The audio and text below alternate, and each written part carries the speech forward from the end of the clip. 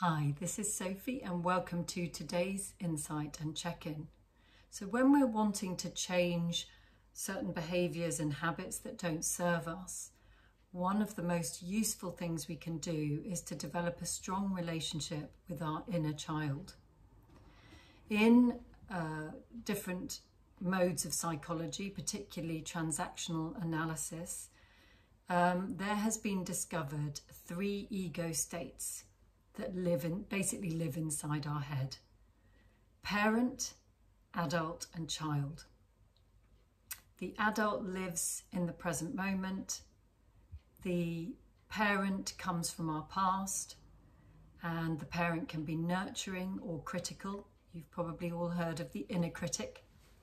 And the child obviously comes from our past and can be free, which is the fun-loving, playful child, or the adapted child. And that's the parts of us that have adapted ourselves in order to cope and survive. They're sort of coping mechanisms that don't usually serve us very well in adulthood, but they can typically be unconscious. We're not even aware of them.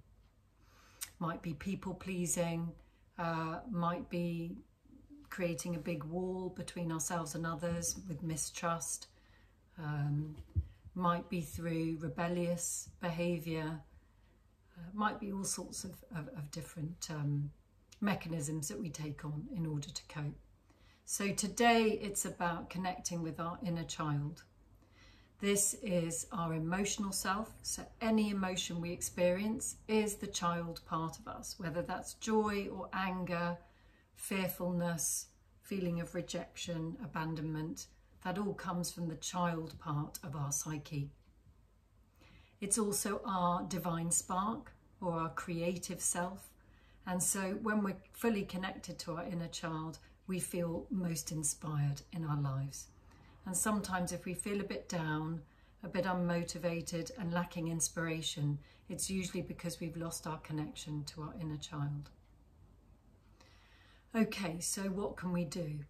Well, I'm going to take you through a guided visualization to connect with your inner child and check in, see how he or she is doing and what does she need. And the simple question of asking yourself, as I've suggested you do in these other videos, is what do I need or what do I want, is a useful question to connect with him or her. Okay, so let's get started. Deepening the breath, feet firmly planted on the ground, or if you're lying down, that's absolutely fine. Spine nice and straight, so you can allow the Kundalini energy to travel up from the base of the spine right up to the top and out of the head. So deepening your breath again.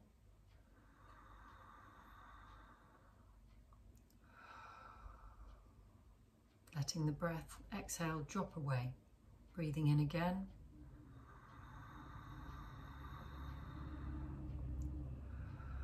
Reminding yourself that this is my time.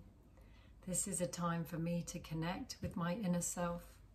And when we connect with our inner self, then what we extend outwards is more beneficial, both to ourselves and to others.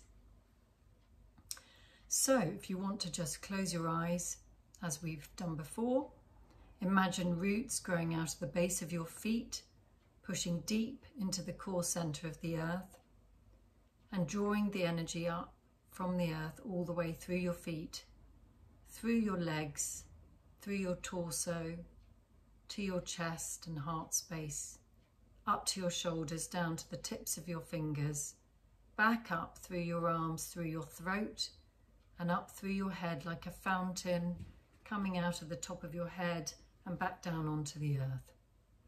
So feeling that strong rooted connection to the earth, feeling grounded and centered. And then allow sunlight to drop into the top of your head like liquid gold, filtering through every single cell of the body, all the way down through the shoulders to the tips of the fingers, down through the heart space to the tips of the toes. And then allowing both of those energies to circulate and settle in the heart space.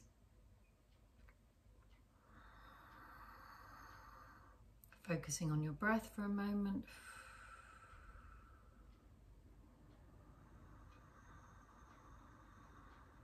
Getting nice and still. A little bit quiet.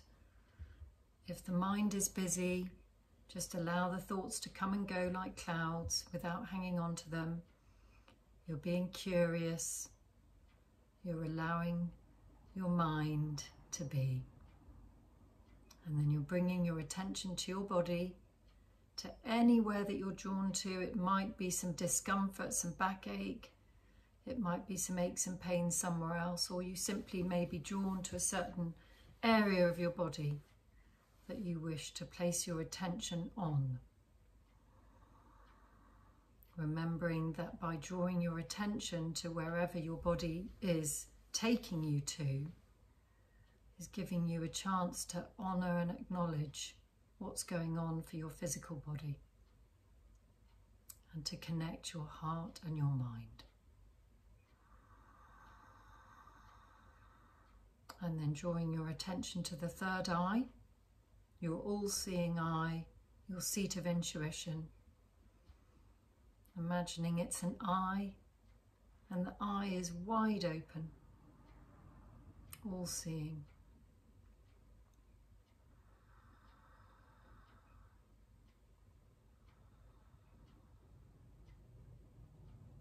And then imagining stepping inside the space that is your third eye, so perhaps shrinking yourself very small, taking a step into that third eye space. What does it feel like? Does it feel comfortable and welcoming? Does it feel dark and gloomy? Whatever it feels like, just let yourself be with that.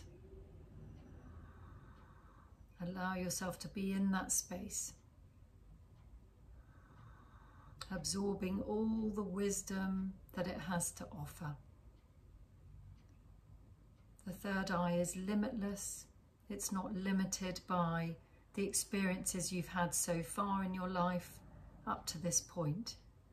It is limitless, able to see everything you need to know at this moment in time.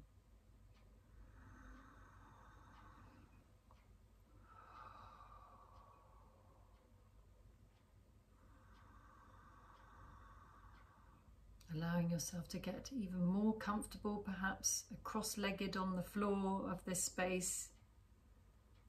Hands open with the palms open to receive, allowing yourself to receive this wisdom. And if there's anything you need to change, perhaps it feels like a hard stone floor, imagine placing a cushion and sitting on a cushion. Perhaps you want some lighted candles. Perhaps you'd like a Buddha, perhaps you'd like to visualize being outside. This is your imagination that you can use. You are in charge, and you can create whatever you want and whatever images you wish to have that bring greater comfort and clarity to your life, that allow you to be in that space and fully open up to it.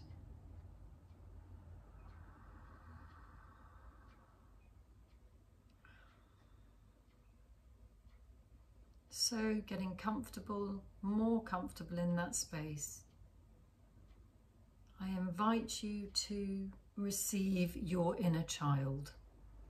So picture yourself as a small child. You might have a memory of a photo, or maybe nothing comes to mind. See if you can picture her in your mind. If you're struggling to picture her or him, just sense into him or her and how they're feeling. There's no effort here.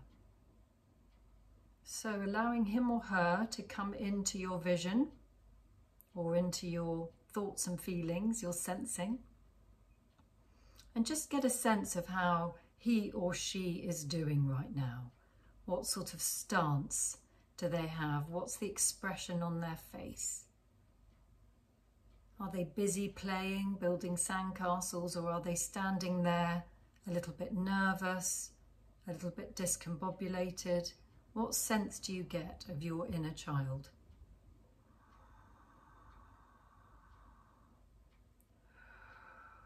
It might be the first time that you're doing this exercise, and perhaps it feels a bit strange and a bit uncomfortable for you.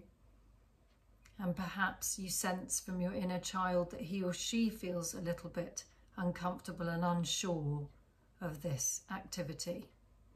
And so you, as the adult, are stepping in at this point to reassure your inner child if that's what he or she needs.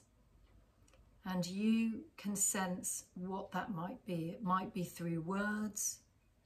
It might be through gestures. Perhaps you already have built a relationship with your inner child and remained fully connected to her over these years. And perhaps she jumps into your arms for a great big hug. Or perhaps he or she is a little bit more reticent, and it's for you to approach him or her and introduce yourself as part of her and as loving her and caring for her and him or him, and reminding him or her perhaps how much you love him or her, how much you will never abandon him or her, that you are there for him or her, that you will never leave them, that you are always there for them. And this is where certain experiences in our childhood that have been difficult for us, this is where we can truly heal that by reparenting ourselves, by stepping in as our adult self and comforting our inner child and reassuring them. Alternatively, they may have a message for you. Perhaps you are picturing them at a time when they were happy-go-lucky, didn't have a care in the world, and thoroughly enjoyed life. So perhaps they have a message for you if life has got a bit onerous. So you're just allowing all sorts of different possibilities in this moment. Perhaps you just want to sit on a bench next to your inner child and just get a sense of him or her, or they or them,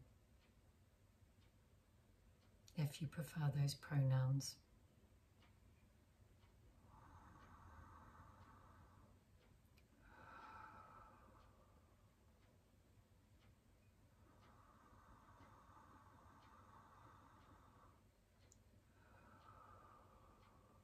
Just allowing yourself to fully connect with this little one who lives and breathes inside of you, who is your divine spark, your creativity. Allow his or her voice to be heard.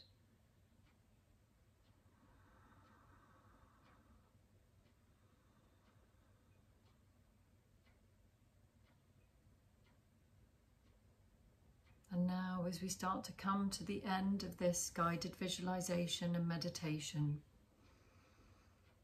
let's do our final connection with our little one, asking her, what does she need, or he need, or they need? Perhaps they need a big hug. Perhaps they want to make some daisy chains with you, or run down some sand dunes, or jump in a swimming pool. Whatever feels freeing to you, whatever feels joyful. And feel them close to your heart as you come to the end of this time that we have together. And so bringing your hands in a namaste position in the heart space, bowing your head in gratitude for this moment. Nice breath in. Honouring where you've been, where you are, and where you're going, and taking that beautiful little girl or boy with you wherever you go. Be gentle with yourself, and see you again.